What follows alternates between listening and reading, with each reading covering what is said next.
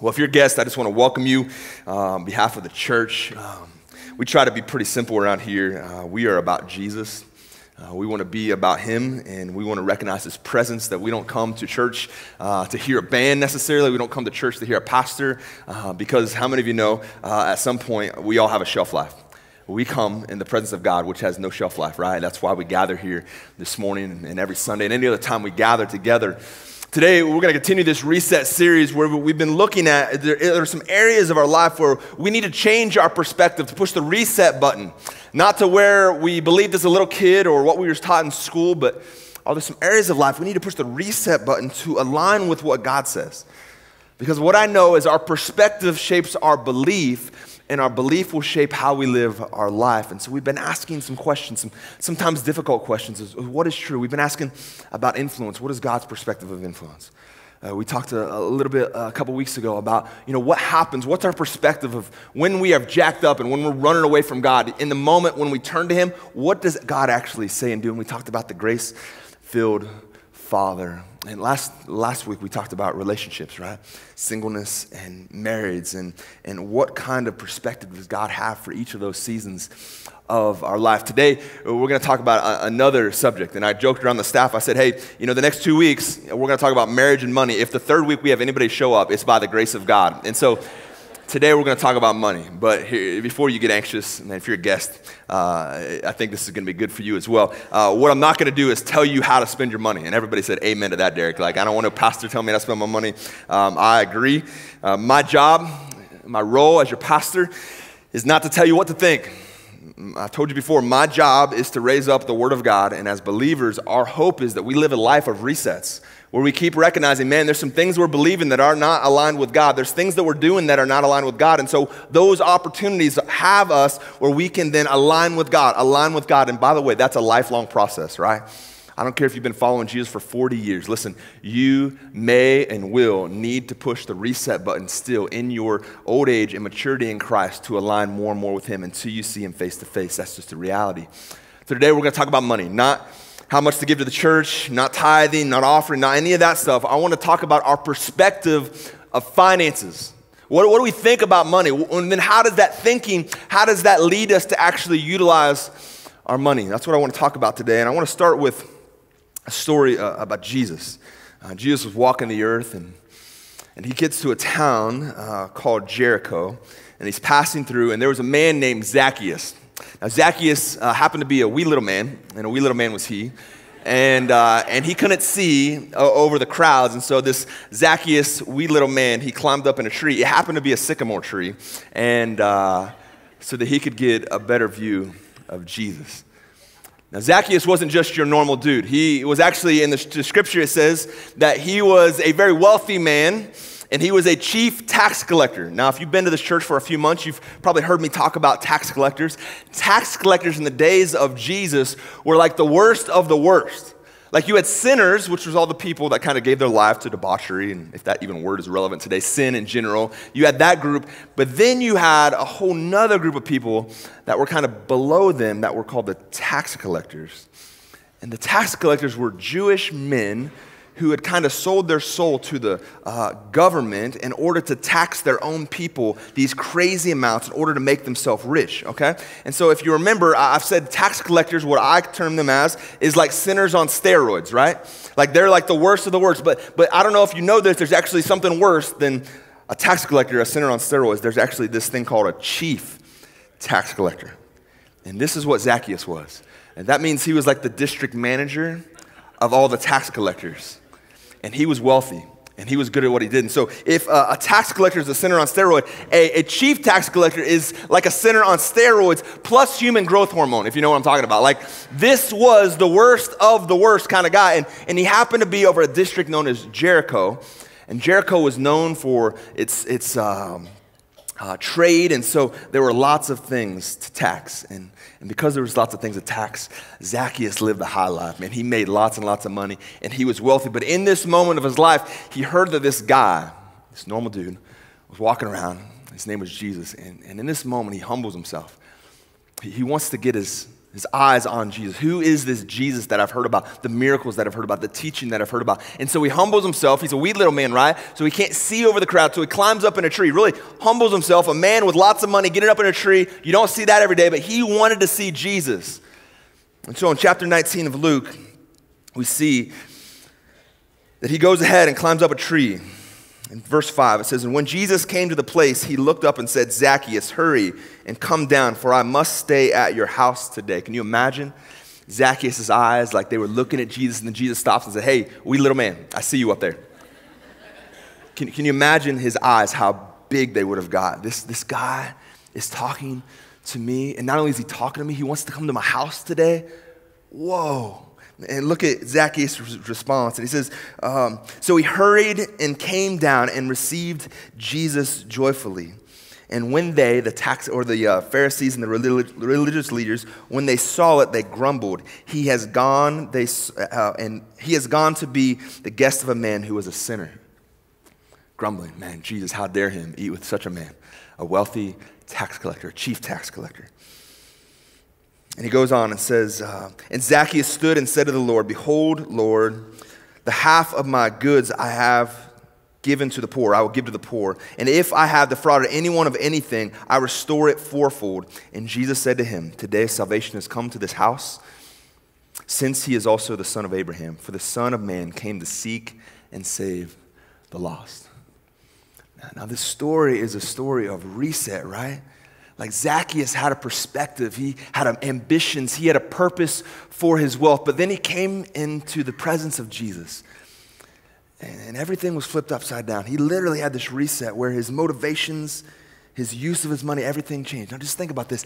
Zacchaeus was a chief tax collector. He oppressed and abused people by taking their money, and in this moment he interacts with Jesus. Now he is free to give away his money. Talk about a reset. All the people that he had taken money from, he hoarded and hoarded and hoarded. And now he says, "I want to give it away." Give it away, Jesus. This is the reset that we see in Zacchaeus' life.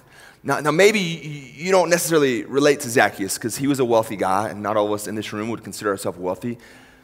But Zacchaeus underwent this transformation, this change. Not only how he viewed Jesus, but how he viewed his finances. And today, that's my prayer, that we would just take a step back and say, "God, what do you want to say about my finances, my resources, my assets, and how do I use them?" And I think the first thing that we all have to recognize is that you do not own anything.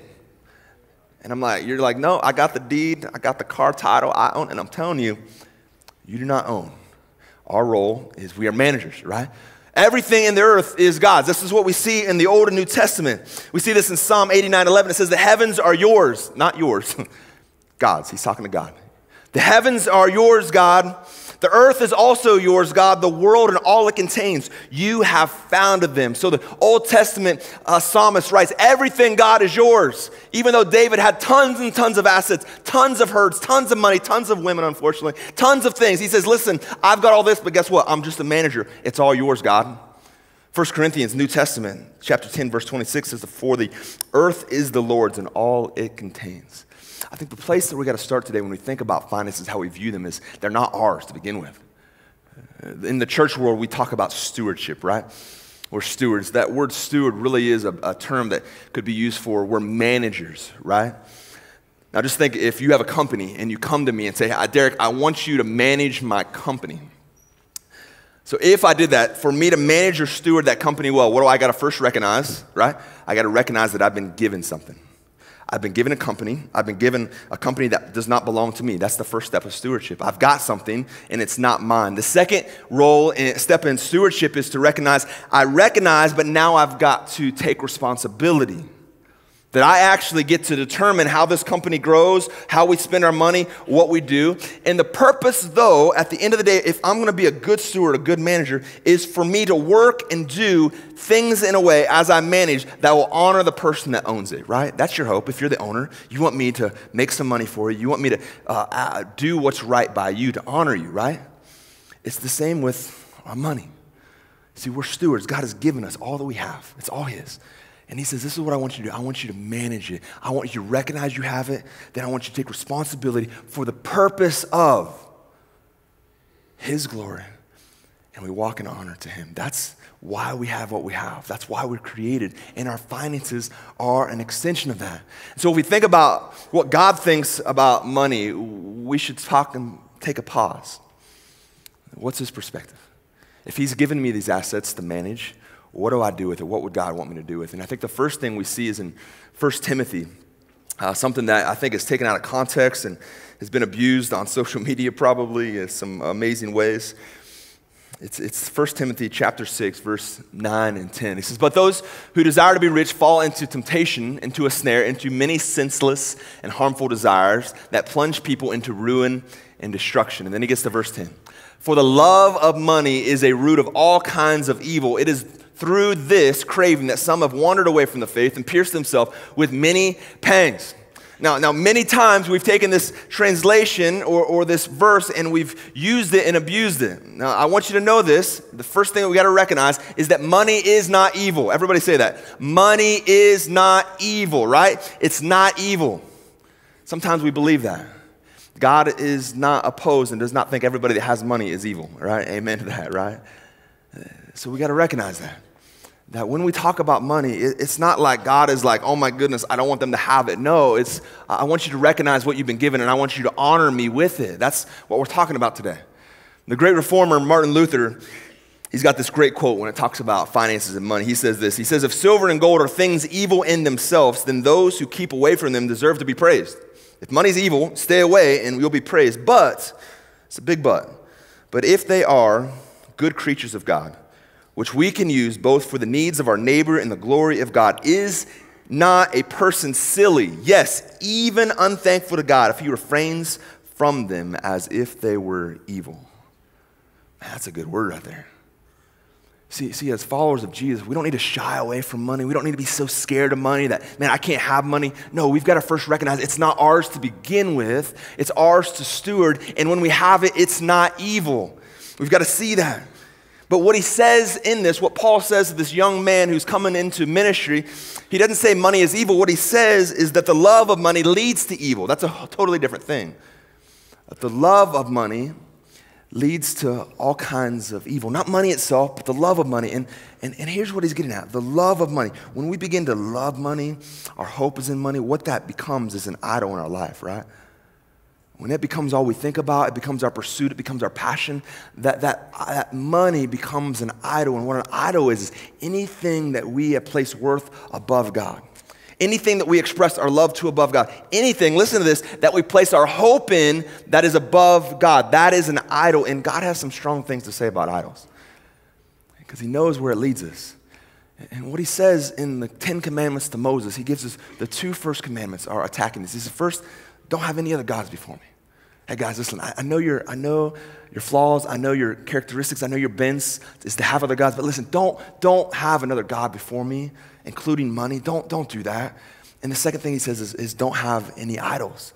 Don't bow down to him. Don't submit to him. Don't place your hope in things that are not fulfilling, that will not be for eternity. This is what God says. And so he says, listen, money leads us to all kinds of evil.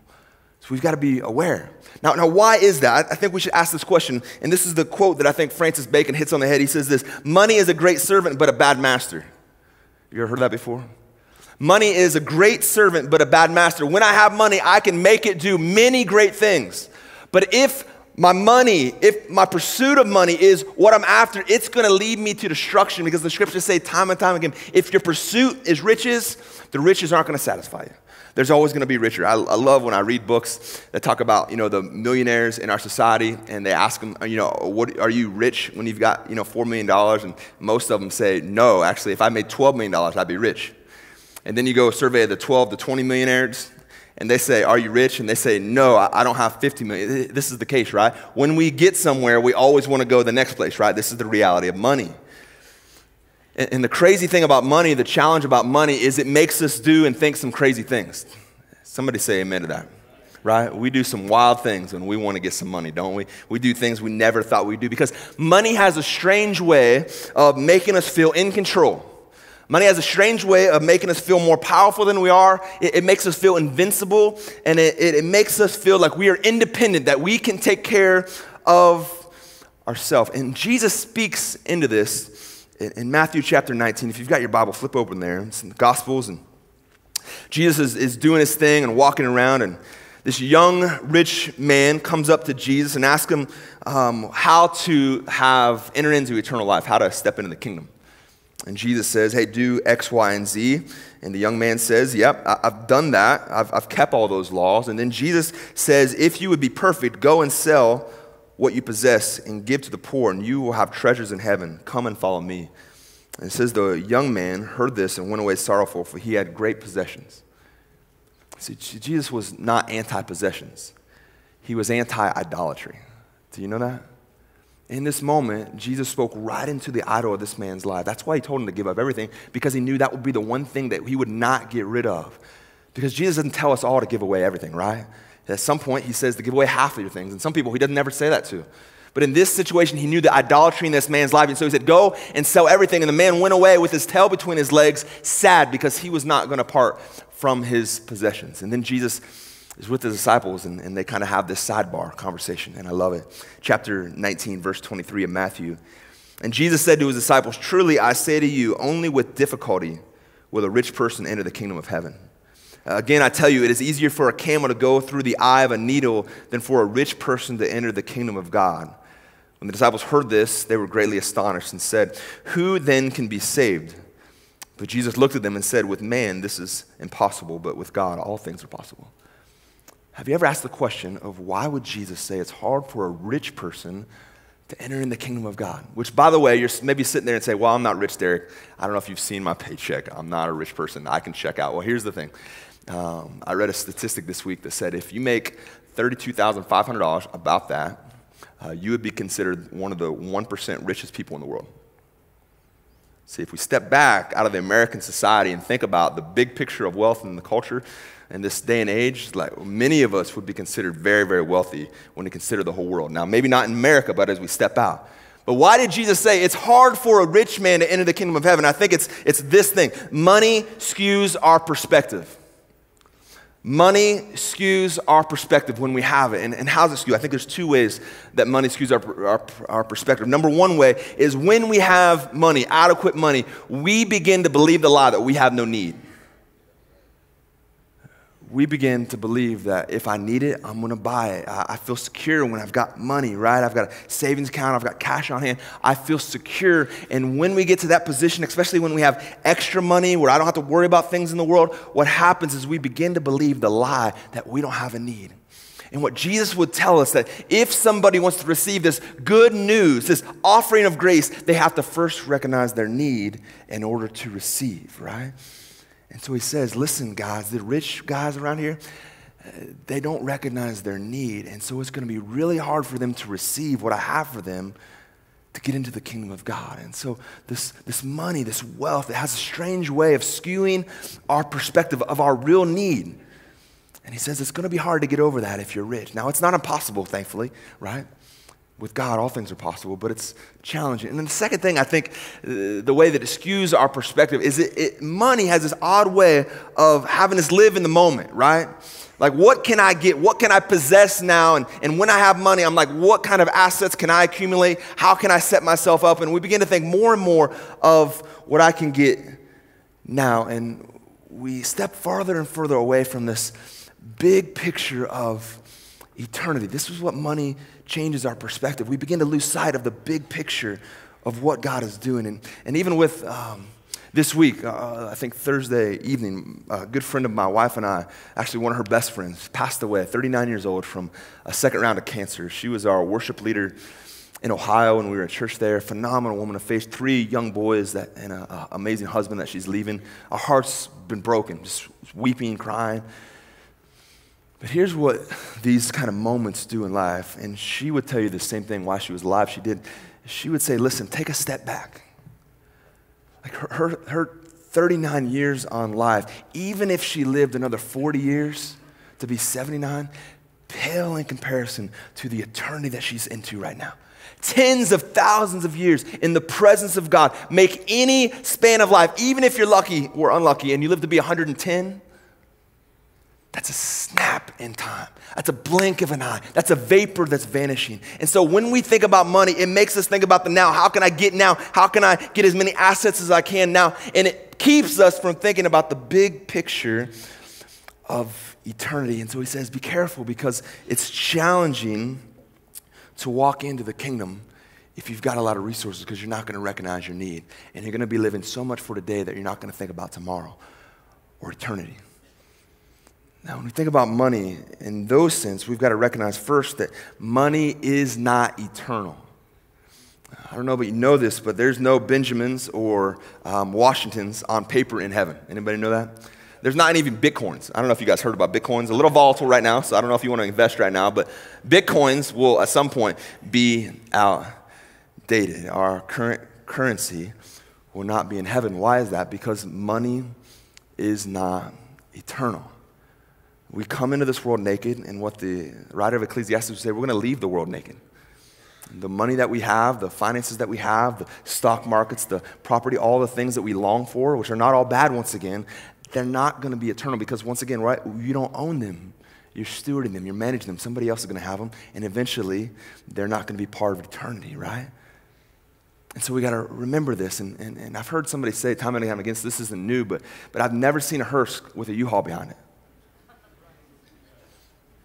That's a simple truth, right? It's true. Like, we don't take what we have because money is not eternal. But as we say that, does that mean that we shouldn't care about money? No. Because here's the truth that I think I really want all of us to get today. This truth. Money is not eternal, but its impact can be. Money is not eternal. We all know that. But the impact of money can be eternal. We can actually sow into things. We can give money to things. We can set up things that will have eternal value. Somebody's salvation could come because you funded a missionary overseas or even in this city. Our money has the potential to impact eternity. This is what we need to recognize. It is a gift. How are you stewarding? How are we using it for the kingdom of God? Because how we invest, how we leverage, how we allocate our finances, it matters to God, because there's much bigger things at play than things. Eternity could be changed by the way we spend our money. I was in Houston before I was ever a pastor, and there was a gathering of some business leaders in the church, and they got us around, and they were talking about missions, and this mission strategy was called BAM, B-A-M, Business as Missions. And they had all these business guys around, and we were talking about, how do we leverage our networks? How do we leverage our resources? How do we leverage our giftedness and our talents? How do we do this on another place in the world for the kingdom of God, for the good news of Jesus to come through? And so we were asking these questions, and we were talking about the potential ways that our businesses and our backgrounds could be leveraged in a way that God could be known in a place where he's not currently known. And then at some point during the meeting, they said, hey, how many of you know what ROI is? Now, remember, this is a group of business guys, and so everyone's like, yeah, I know what ROI is, right? Return on investment, right? That term means, like, if I've got an investment opportunity and I put $10,000 into it, my hope is when that return, that investment comes to its life cycle, or when there's a change, or when there's a cash out, that return of $10,000 will yield me $10,000 plus in additional money, 1,000, 10,000, whatever that is. That's the return on investment that we all hope for. So when we invest in stocks, we hope for a return that's more than what we put in it. When we invest in real estate, our hope is that it yields not only what we paid for it, but an additional amount of money, right? That's ROI. And he said, but how many of you guys, and he's talking to a room full of men and women of business background, he said, how many of your portfolios, which he said I'm sure are very diversified, how many of your portfolios include KROI? And you can see the guys, they're kind of looking around. What in the world is that? He said, how many of you consider, when you're looking at your portfolio, the kingdom return on investment? That's interesting. Never thought of that before. Never heard that term before. Kingdom return on investment. And it made me start thinking, I've got my 401k, my 403b, I've got my IRA, I've got my savings, I got my check. We got all of those things, maybe a few, maybe all of them, maybe a lot more. But how many of us take a pause and say, how many of my investments are going to yield eternal dividends? are actually going to make a difference in eternity, but also for the kingdom to come today, this KROI. And as I was thinking about kingdom return on investment, this reality that came to me was that money is an opportunity, not a destination. Money is an opportunity, not a destination. We've been given money for a season with an opportunity. It's not meant to just stay here in our hands for us to hoard, right? Money is an opportunity to give glory to God, not a destination for you to hold on to and place your hope and trust in. This is what finances are to God. It's an opportunity. And as we start thinking about that, it begins to make us question, how am I viewing money and how am I spending my money? And am I sowing any of my money, any of my finances into things that are going to last for more than just my life cycle on this earth? Is there anything that I'm spending and investing in that's eternal? And this is what Jesus talks about. The last thing I want to look at is Matthew chapter 6. Jesus is talking about treasure. In verse 19, he begins to talk about money. He says, "Do not lay up for yourself treasures on earth where moth and rust destroy and where thieves break in to steal. But lay up for yourselves treasures in heaven where neither moth nor rust destroy and their thieves do not break in and steal. For where your treasure is, there your heart will be also." So I just want to make sure we know this. Jesus did not say that possessions are wrong. Like, I don't want you guys to come in here with no clothes on. Like, you'll easily get an exit out of here very quickly with a towel or something around you. We'll get you out of here. So clothes are not bad. Transportation is not bad. You know, we're not in a city. We don't have a bunch of houses around us. So you got to have a way, whether it's a bike or a car or something to get here. What Jesus is not saying is that possessions are bad. He knows that we got to have them. He even said, "Hey, I'm going to give you clothes. I'm going to provide for you." He says that earlier. So he doesn't say possessions are bad, but what he's saying is be careful that your priority is not on things that are temporary. Be careful that the things that you're investing in, the direction you're allocating your money, that they're not all being sown into things that have a shelf life, that there is something bigger, something longer lasting. And what he says here, he said, instead of wasting all your money, putting all your money into things that are going to rust away and the moth can eat, he said, instead, why don't you sow them in things that are going to last for eternity? Things that are going to yield heavenly rewards. This is what Jesus says. And then he says this last line. He says, "For where your treasure is, there your heart will be also." I talked about this a few months ago, but this truth is something that we all know, right? When we make an investment, specifically if we make a substantial investment, how many of you know we begin to care more and more about that investment? Like if I put $10,000 in Apple like 30 years ago, I would have been a genius, right? And I would have watched that thing grow and grow and grow, and now I would have a lot of money, and my attention would be put on that. Why? Because my treasure, my money has been placed in that. Or when we send the kids to college, guess what? Your money goes with them. Guess where your heart is? Not just because your kid's there, but why else? Because your money's there, right? We know this is true. Where our money is, our heart is going to be. And that's what Jesus tells us. He said, this is true today. If you want to know where your heart is, where's your money going? Like, look at where you're spending your money. And I'm telling you, you'll find out those areas where you're spending the majority of your money is where your heart is. But the promise in this passage as well is that where your treasure goes, your heart will go also. And so this morning, we can even have a reset to say, man, where am I sending my heart? How am I allocating my money? Because my allocation of my money, where I send it, it's going to influence my heart. And so even this morning or this week, ask that question, where am I sending my heart? And where are you sending your finance? Because that's where your heart's going to be. And this week, my challenge for you would be to take a look at your finances. And maybe you do that all the time. Maybe you use an awesome program, or maybe you just old school checkbooks or whatever. But take some time and look at how much are you making, bringing in, and how much are you spending. Now, first thing we should do is, this is rocket science here, we want to spend less than we make. We all good with that? That's the hope. Now, I know I'm not laughing at some people. A lot of us are upside down on that, and I get that. And that's why I love this financial peace thing that we're getting ready to do, because it's going to help us balance out. Because how many of you know if you're in the hole and you're losing money every week, you can't bless other people, and that's not how any of us want to live. So we want to first balance that out and say we want to make more than we spend, right? That's the first. But then we should ask the question, where are we spending our money? And just look at it. And don't make it more than it is. Just look at where are you spending your money. And then I would have you ask the question, is where you're spending your money where you want your heart? Is that what you want? Because I'm telling you, if you want your heart to be somewhere else, maybe you don't have a heart for missions, but you want a heart for missions. Guess what I would tell you to do?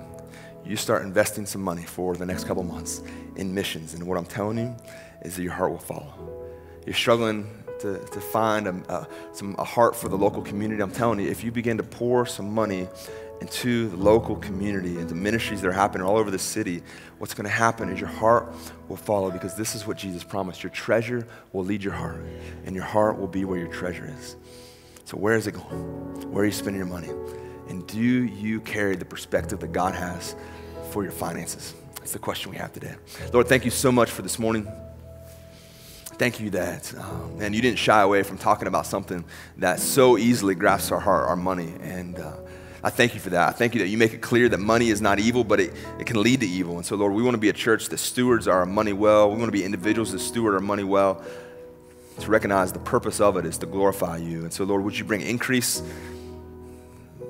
to our fields? Would you increase how much we bring in so that we could bless your name and we can glorify you in the process? We praise you, Jesus.